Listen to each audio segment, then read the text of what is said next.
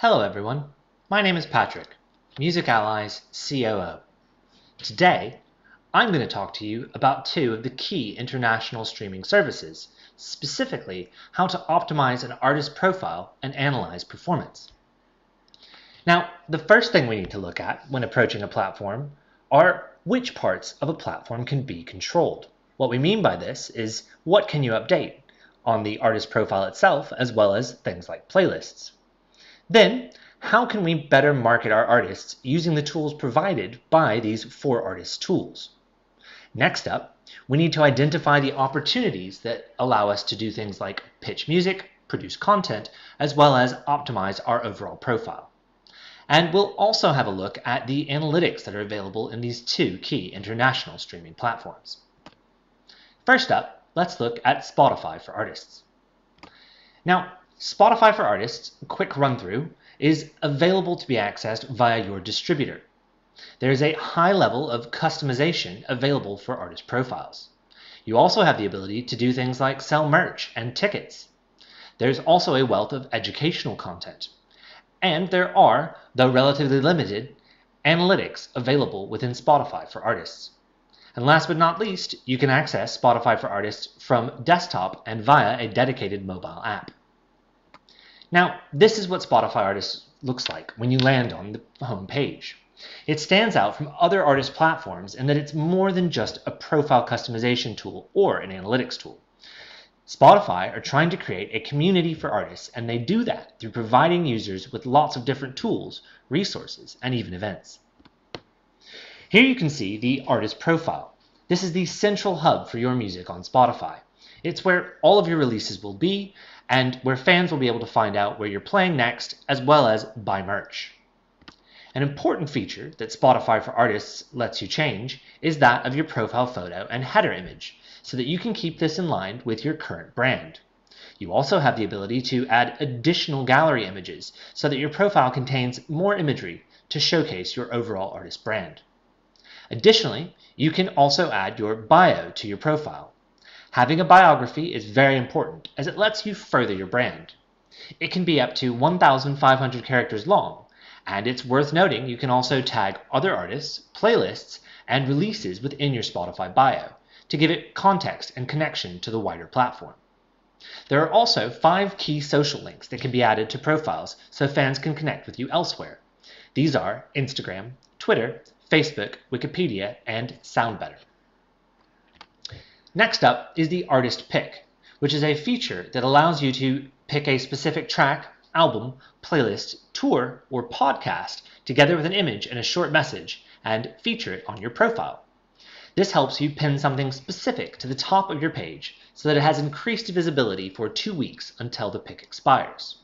Now, we recommend keeping the artist pick up to date, which means checking back every 2 weeks during a release campaign, for instance, to make sure it's the latest release.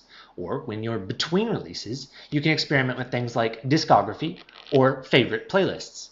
And of course, when you have tour dates, they should be front and center. Speaking of playlists, in Spotify for Artists, you have the ability to feature playlists on your profile. There are many different types of playlists you can create. Of course, there's the standard reverse discography playlist containing all of your releases track by track, starting from most recent all the way back to your first release. But we've seen artists do more interesting things to actually customize their playlists and create more storytelling around their brand. For example, we have Charli XCX. Now, Charli's playlist is normally around 20 tracks, and she often crowdsources tracks from her fans on Instagram. Sometimes there's a theme, like in this screenshot, but the playlist has also moonlighted as a playlist promoting her latest album. Dancing in the Kitchen, on the other hand, is PVA's Tastemaker playlist, centered around the theme of cooking and dancing at home during the COVID pandemic. Arlo's Tunes is Arlo Park's playlist that contains all of her favorite songs. So as you can see, you've got lots of options, and you should use them. There's also a Concerts tab on the artist profile as well. You can connect your profile with things like Ticketmaster, Songkick, or Eventbrite to make sure that all of your live dates, including virtual ones, are promoted together with your music. It's also possible within Spotify to promote your merch to your Spotify audience. This is done via an integration with Merch Bar, So if you have products listed on Merch Bar, they'll be showcased on the merch shelf just below your top tracks. Spotify also has their own pitching tools that give artists the opportunity to pitch new releases directly to the editorial teams at Spotify for a chance of landing playlists. This form is found within Spotify for Artists, of course, when you have a new release coming up. The earlier you pitch, the better, and you can only pitch one song per artist at a time. So if you have multiple tracks being released, you need to choose which one you want to put in front of editors. As a bonus, Spotify will also add the track to your followers' release radar if they receive the pitch at least 2 weeks before the release comes out. Canvas is another really compelling tool on Spotify, which was launched back in 2019. It's basically a short, looping video that accompanies any track as an engaging alternative to album artwork. Let's look at some examples. As you can see here, there's many ways you can approach a canvas. There's a 3D graphic from La Dispute, a 2D graphic from Khruangbin, a mixed media from Jada G, as well as a video from Tourist. In addition to creating these kinds of videos, you can also encourage fan behavior, such as buying a physical pre-release in return for a chance to be featured on your canvas. Or you could create a virtual treasure hunt centered around your Spotify canvases. Lots of ways to use this for greater fan engagement. And don't just take our word for it, canvases work. So, according to Spotify, canvases make it 145% more likely that a user will share your track, 5% more likely that they'll keep on streaming, 20% more likely that they're going to add the song to a personal playlist, and 9% more likely that they'll visit an artist's profile. So, all in all, having a canvas on all of your tracks is really useful and helps increase the success of your music. You can find out more at canvas.spotify.com. Last but not least, Spotify does have an analytics suite. They let you see how listeners, streams, and followers have grown over time. There are some basic demographic stats such as gender and age splits, as well as geographical data. Some of the metrics don't let you change the time frame, which can be a bit limiting. But you can see stats on a song-by-song basis, including where your streams are coming from geographically and within the platform. For example, what proportion of your streams are coming from playlists. They also let you see how many canvas views a song has had and how many saves it's had. A really useful part of Spotify Analytics is that of the ability to see how streams have changed over time in different territories. This can help you determine the success of your marketing efforts in a specific Spotify territory. So, some key takeaways around Spotify for artists. Spotify has lots of branding and customization available, so make the best use of it. This is your chance to communicate within the Spotify ecosystem more of an artist brand outside of just the music on the platform. Remember, there are other opportunities to make money in Spotify, such as merch and tickets, and making sure you use those functions to give your streaming fans a chance to buy and support. The numbers on Canvas, well, they pretty much speak for themselves, and we've covered a fair few interesting examples of artist teams using Canvas to tell a better story. So whatever additional marketing features are available to you, use them. The more you use the features, the better you're going to do on the platform. And finally, make sure to not ignore those analytics, but also don't get caught in overanalyzing. Data like this can be a real game changer to better understand music consumption and help you better gauge and plan releases and marketing activities. That's it for Spotify for Artists. Let's move on over to Apple Music for Artists. Now, here's our quick-fire run-through. To get access to Apple Music for Artists, you need to log in with an Apple ID, either via an existing account or creating a new one. You input an iTunes Store page link, yes, that's right, iTunes, to be able to connect your profile to the correct artist profile. The key features of this platform are highly granular analytics, very granular indeed, and the ability to change the artist's image across Apple Music, but also iTunes, Shazam, as well as the milestone activities available, which we'll take a look at. The analytics give you a breadth of knowledge and it allows you to view very granular stats. You can also see Shazam stats, radio spins, iTunes purchases, as well as video views. The strength of this platform is definitely the analytics, however. It overperforms all other artist platforms in this category. And bear in mind, Apple Music for Artists is available on desktop and mobile, but of course it's only available on iOS when it comes to mobile. So, not a lot of customization compared to that of Spotify when it comes to Apple Music. You can change the artist image, as you see here, and that really is about it.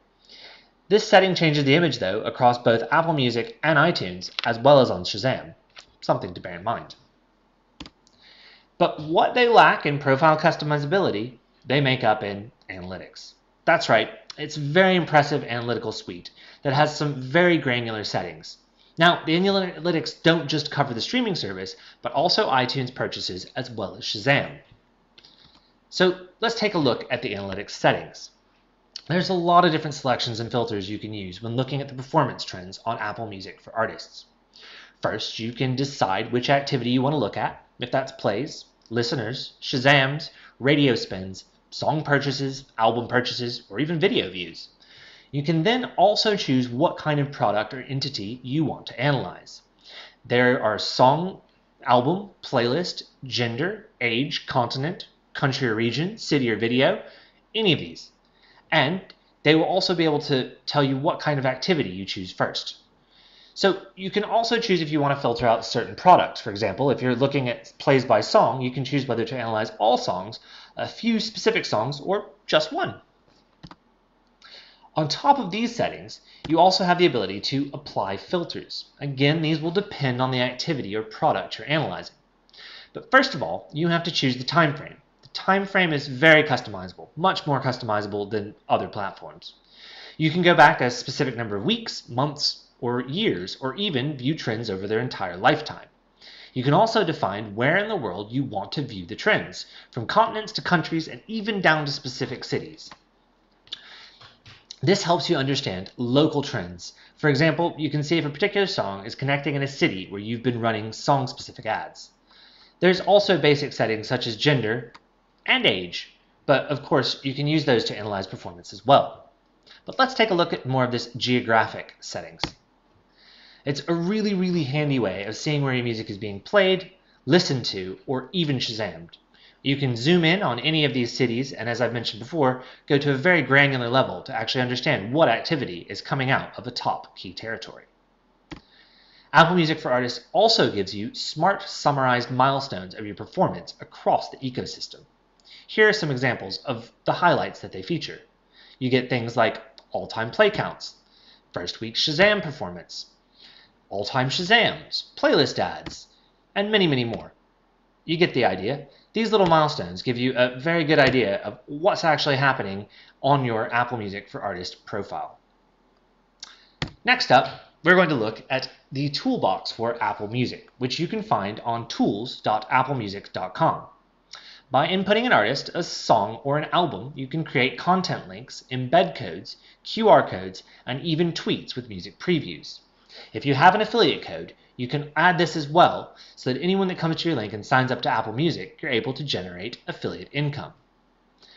So what are the key takeaways? Well, within Apple, here are the key takeaways we've thought of. Use the analytical features to better understand where your audience is and the impact of your marketing around release. Use Shazam and Apple Music radio data to help you identify new audiences.